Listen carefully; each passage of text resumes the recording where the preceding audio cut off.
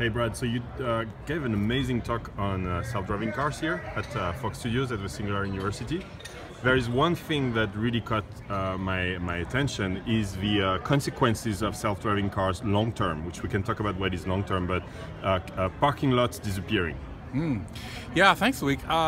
There's really a whole lot of industries that will change because we've become sort of blind to how big cars and personal transportation are in our society. So obviously the automotive industry is going to be turned upside down, and the energy industry as well, because it's, of course, cars that consume a quarter of the energy in modern countries that go away.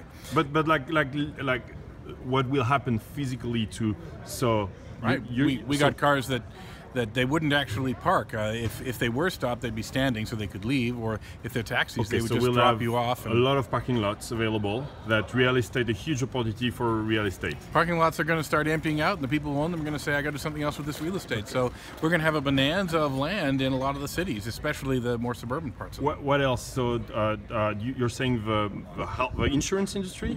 The insurance industry already knows that as accidents go down, claims are going to go down, premiums are going to go down. Car insurance is the biggest part of the auto insurance or the insurance industry, I mean, and so it's going to go through a big turmoil.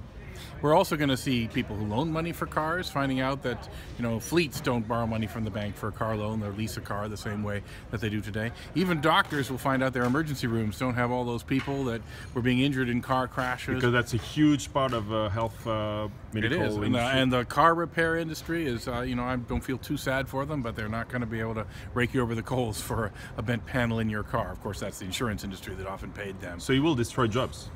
You People know, at like tolls and parking lot, like attendants, and it will destroy jobs. You know, there will be some jobs that are lost, but I got to say, most of the robots in the world that are being built deliberately to replace humans. These are robots that are being built to save lives, to give us more convenience and power.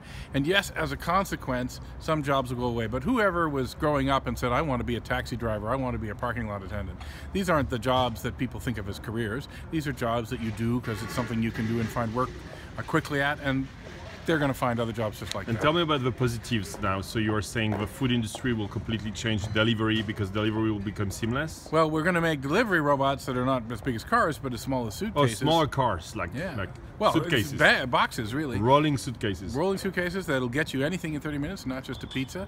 So that's going to change. So no drones. You see that bigger than drones delivery? Well, drones will be part of this too, but there's legal questions about where the drones will be able to go and where the ground robots will be able to go. The drones will use more energy, and there's just places they won't be able to land, and they won't carry big heavy things, and the robots on the ground will handle that. So we'll see them both playing a role in that, but the truth is, you know, if small stores were afraid of Walmart, now Walmart has to be afraid of Amazon or whoever it is like this, which is going to be doing this retail delivery for people.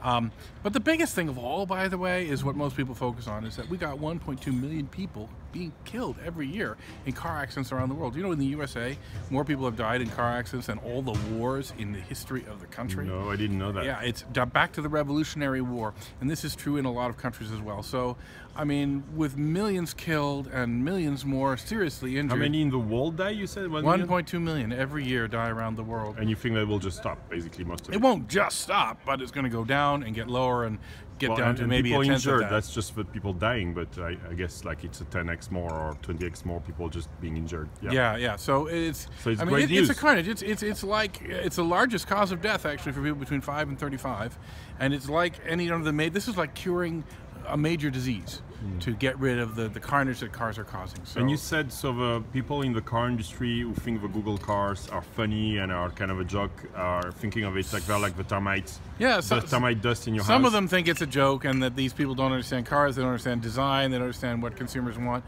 I think they're making a mistake. It's like the music industry. You think it will totally turn upside down? They won't all fall down. So they've got smart people inside them. That's always true in every company.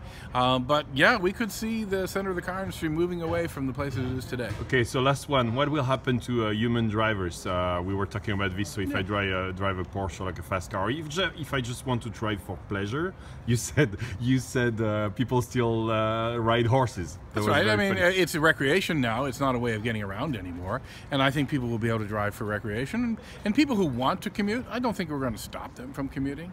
I mean, they might pay a little bit more. Do you think some countries will make it forbidden, like Elon? Not for a long time. No? I mean, if you want to go way out in the future, I could see it happening. I could especially see like it happening. Smoking. It's like driving is like smoking. If you get actually about a third of people, by my estimate, never have an accident in their lives.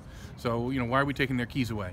So now, if you have some accidents, they might take your keys away. You get a lot of tickets, you might find they take your keys away. But those who want to drive some of the time, I don't think anyone's going to come and grab their keys. Awesome, Brad. Hey, that was fascinating. Thank you very much. And so you are we can follow you on Twitter at Brad Tem. Yeah. Brad Temp. Oh, with a Tem. T. No, there's no Temp. P. T-E-M. T-E-M. But I must admit, I don't tweet that much. Mostly my blog posts show up on my Twitter feed. So. Oh, okay. Well, we'll follow you there. I know you're the world's giantest Twitter fan. I'm not. No, actually, I'm much more on Facebook now. That's not our conversation. Are you really? Thank you, Brad. Okay.